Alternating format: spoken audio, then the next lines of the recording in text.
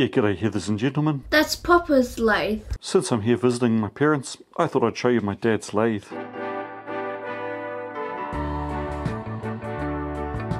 This 9-inch Southbend long bed lathe is not the first lathe my dad had. When I was a kid growing up in Hawke's Bay, he had a Boxford, but I guess he sold that when they moved here. Sometime later, he bought this Southbend from a gentleman from England who had worked, I believe, in the arsenal there.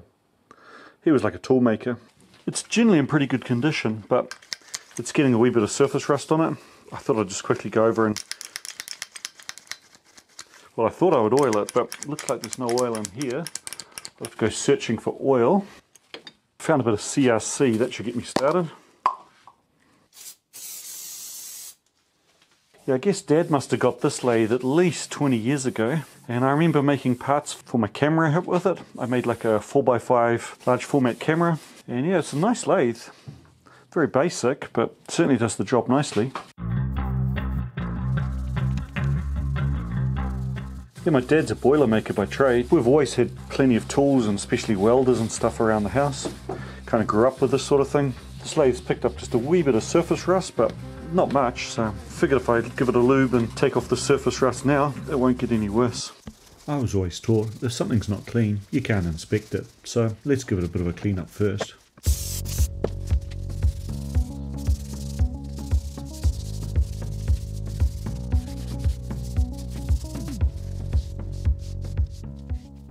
I'll have to find a better lubricant than that.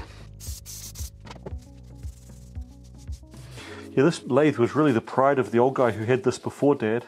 He really looked after it, and Dad hasn't used it that much, so it's not much wear on it. It's taken a few little nicks and dings, but for the most part it's really in quite nice condition.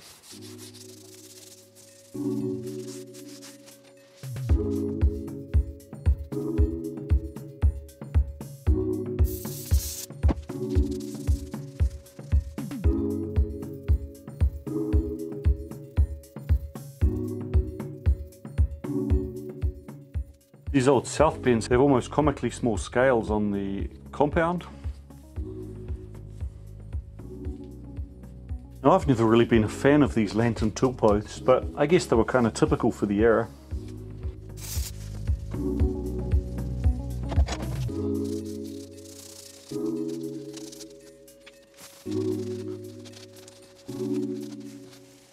If I could find the correct oil, I'd give the whole thing a proper oiling.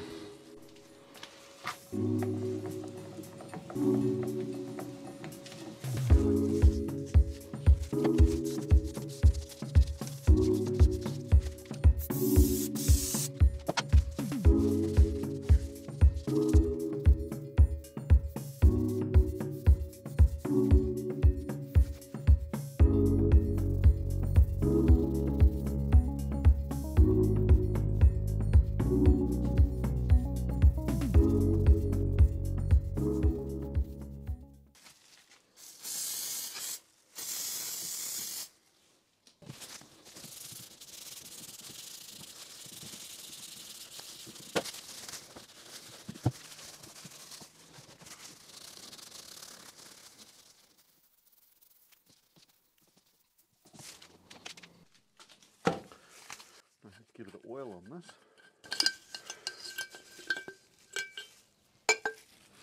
Need to get a bit of oil on this bed. Unfortunately, the only oil I could find is 2-stroke oil, but better than nothing.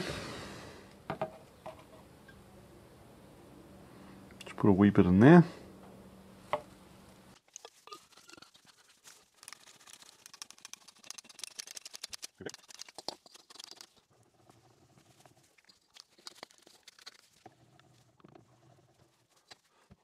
Oh good, a data plate I can clean.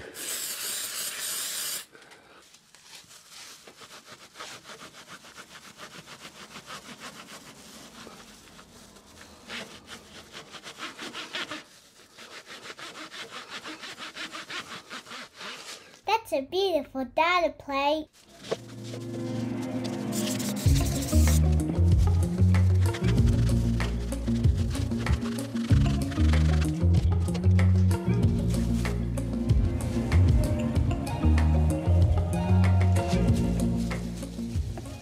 It's really got a nice usable length between centres, this one.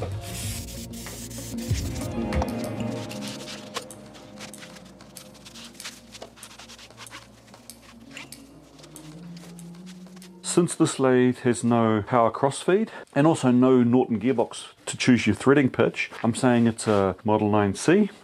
Given it's got a data plate with its logo on it, rather than having the letters cast into the bed, I'm guessing it's probably 1950s, because it's serial number 70241. I'm assuming there's somebody who can date this more accurately, but I'm going to estimate that it's probably from the late 40s, early 1950s, something like that.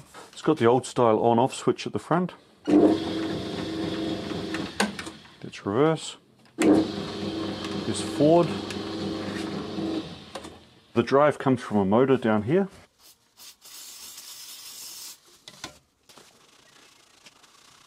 So it's a 1/2 horsepower motor, single phase, made by Hoover. The drive comes from a motor down here, up through a big reduction. Then you've got a 3-speed pulley. Unfortunately, this is totally misaligned. Looks like it's just been badly bolted down to the bench and just needs to be moved over and bolted down properly. Obviously not good for the belt, that misalignment.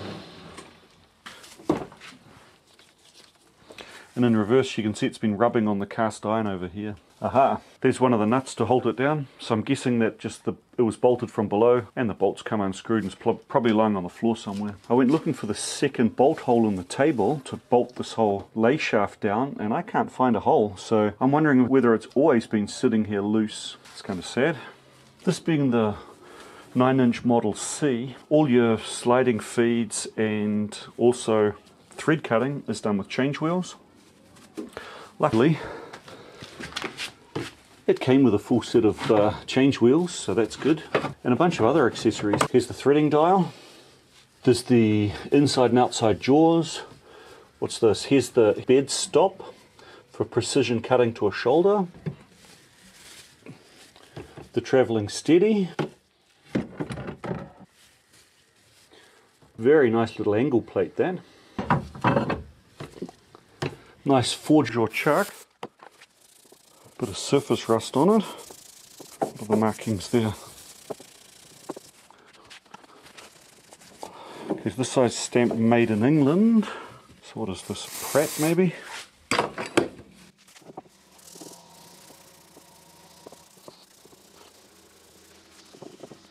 Okay, so it's marked the Bernard. I guess this was before Pratt and Bernard merged.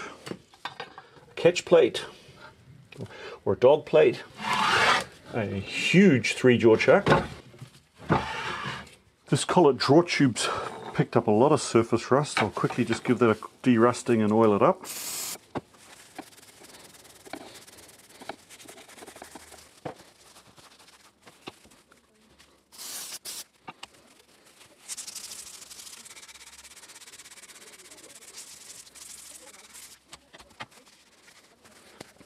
I don't really have time to do a complete rust removal at this stage, but at least get a bit of oil on it, so hopefully it'll stop rusting any worse.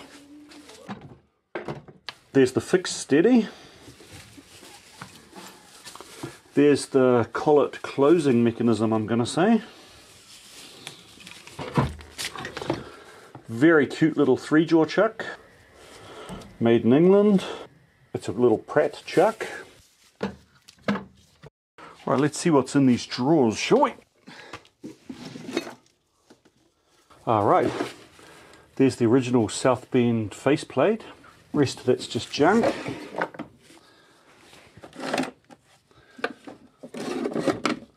Not quite sure what that is. It just goes on the spindle and has a fine thread around the outside. Oh, a very nice set of punches with sleeve, I think. Allen key collection. And just a bunch of special tools. By the looks, D-bits. Formed D-bits, I guess.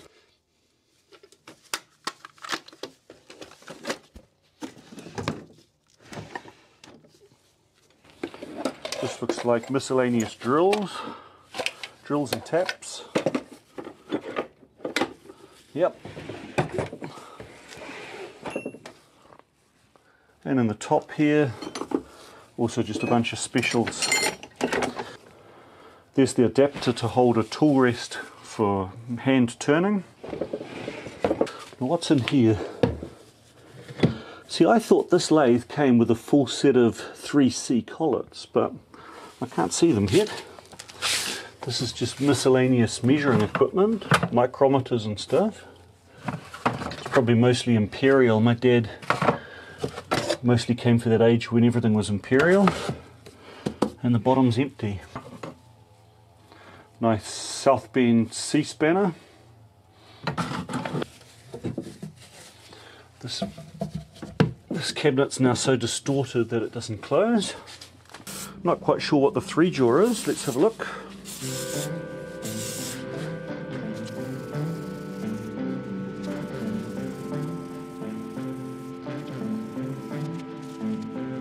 I can't see any brand on that. Oh, wait a minute, it's on the outside.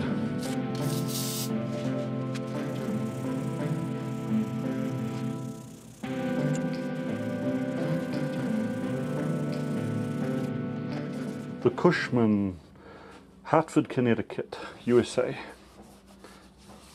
On top of the 3 gears through the pulley, you also have a back gear here. I think you just pull this out. And then this lever here moves like an accenter. Then you can engage the back gear.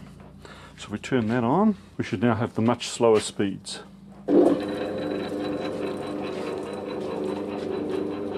Oh, nice.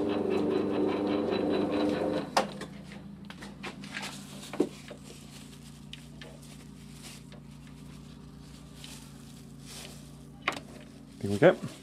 And now back in normal gear. Normal 1-to-1. So what does it cut like? With the drive not secured properly, I'll just take a light cut.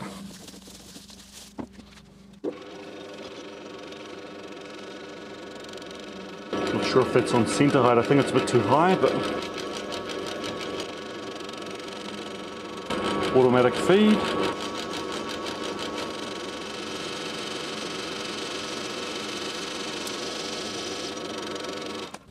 No, can't really argue with that. It's only aluminium. Well, so there you have it. You can see why Southbends are still a very sought after lathe even today. It's just a nice size, fits in the garage nicely. It's got a good size swing for all your home shop stuff. Bed's nice and rigid.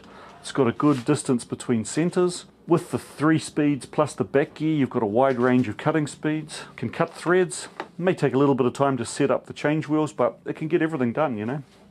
It's a lovely lathe, and since there's only one tradesman in the next generation of my extended family, I'm pretty sure Henry's going to love it when he eventually inherits it, which hopefully is a long time in the future. Thanks a lot for watching.